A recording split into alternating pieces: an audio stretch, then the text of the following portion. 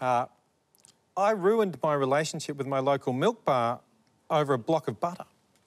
A block of butter, all right. When was this, Frank?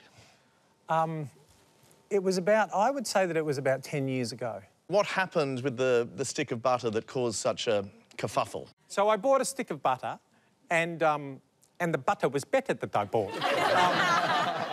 And I took it home and there was a bit of sticky tape on the end.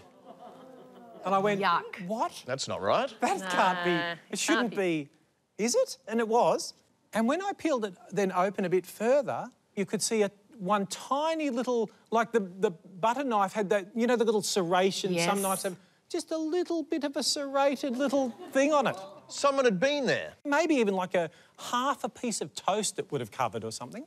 And then put it back together, sticky taped it back up, and then sold it to you. And sold it to me. Did you return it? At that point, I should have laughed and gone and made the sound that the audience made, which was, oh, and then just gone, you know, let's leave it at that. But I grew up in a milk bar, and I think maybe a little bit of my family pride in a milk bar. hang on a minute. No, we lived above the milk bar. My family ran a milk bar, and That's every child's dream. Yeah. Oh, but there is a dark side. I did have to watch out for Dairy Queen friends.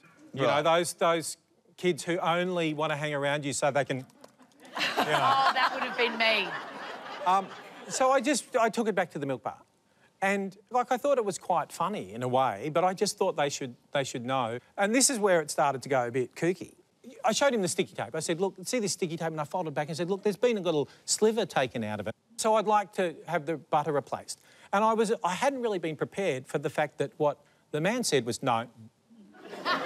And I said, no, it happened. I got it home and he went, no. And I said, yeah. Yes. And I went, I'm going to replace the butter. And he went, no, don't. And I said, I am going to. And I put it down on the counter and I went, I'm getting another butter. And he said, no. And I said, yeah. And he went, don't. And I said, I am. Stop, no. And I took it and he went, don't. And I said, I'm going with the butter. And he went, don't go. And I went, yeah. And he went, no. And I said, I am. And and then it was like, gling, gling, gling, gling, through the door. Yes.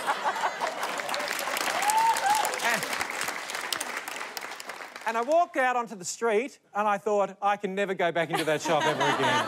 And that's my local milk bar. Yeah. What have I done? It wasn't worth it. What we're being asked to judge here is whether that was a sufficiently embarrassing episode that he'd never go into the milk bar again. Have you ever heard of just going in and saying, sorry? I actually went in and I said, look, I really want to say sorry. And he went, no. If this is true, I love the idea that he has seen you on television since with his family just been like, the butter man!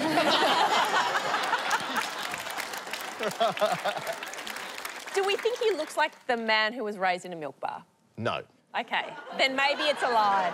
I don't think... You look like you didn't have enough calcium as a kid, so... This has become a roast. I can't believe it's not butter. I can believe it's a lie.